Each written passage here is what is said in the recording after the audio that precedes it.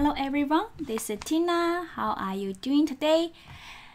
We already talked about we already have several videos about one-to-one relationship, and this gonna be the last option, embeddable. And beside embeddable, to do one-to-one relationship, we have a join column. We have a shared primary key. If you are interested, you can take a look at other videos, okay, which is one-to-one, okay. And the last one is embeddable. So let me give you theory first, then we write a code, okay. So as we did before, which is a class, this one have a customer, right? And we have a class, which is address. And address have a street and have a zip code. For one-to-one relationship, which means a customer has only one address, right? Has only one address. So if you guarantee your application will be always the customer only has one address. So how about it? We only create one table called a customer. Have ID, have a name, first name, last name, and also all the fields inside the address gonna be in the customer table. Here, I put a street here, I put a zip code here. Okay. So this is called the embeddable, which is two entity, customer, address, and map into one table. So what's the benefit to using one table? If we're using two tables, whenever we insert, we have to insert into two tables. And whenever we want trying to find, okay, to select, we have to using the join. From this table, join another table using the foreign key, right?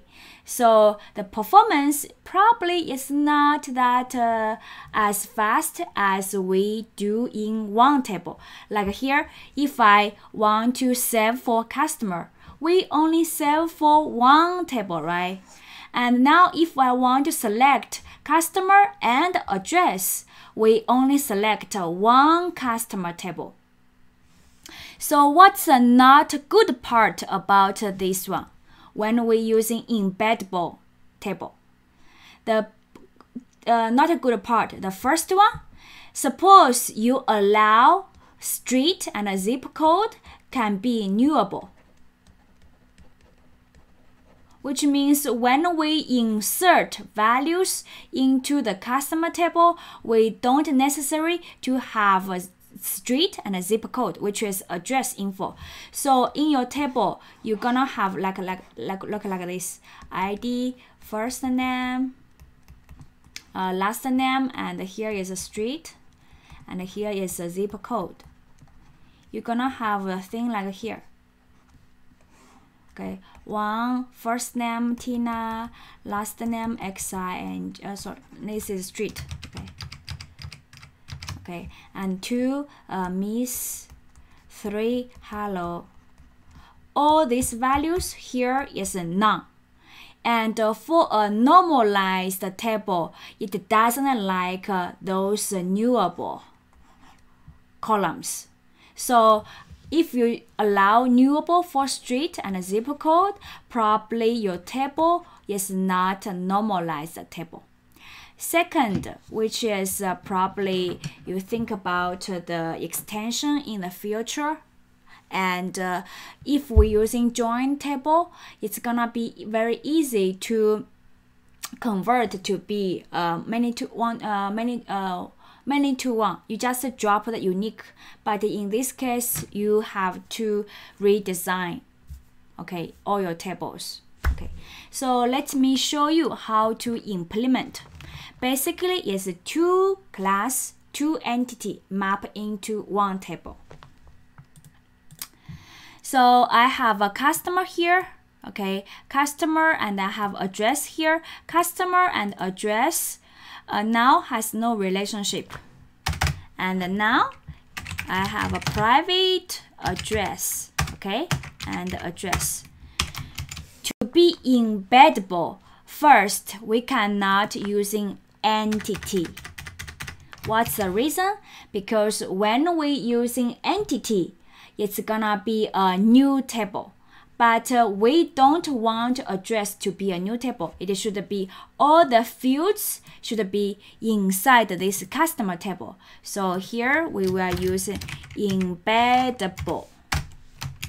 Okay, which means this address will be embedded into another table.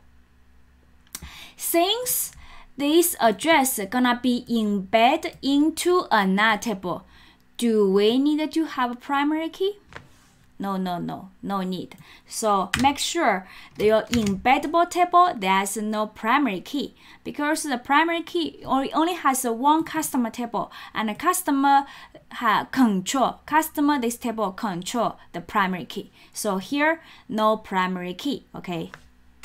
No primary key generated in this table. Okay, no, this table, this entity, this embeddable entity. Okay, and what's the things should I put it here? It's gonna using a notation called embedded, which means this address, okay, gonna be embedded here. So we won't have two tables, only has one table generated. And I've already, okay, let me drop this one. Okay, drop now and refresh. No tables here. Now I will run it. Okay, two changes. No entity, and no ID. Okay.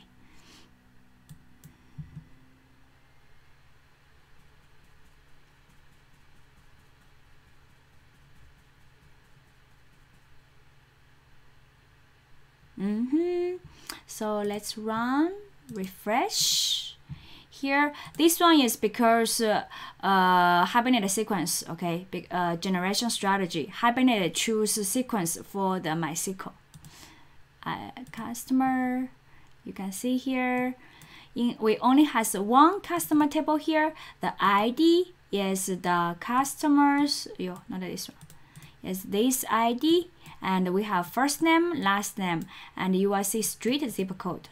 See here, ID, street, zip code, first name, last name. So two classes are combined into one table. This can also achieve one-to-one relationship. So that's it for this video.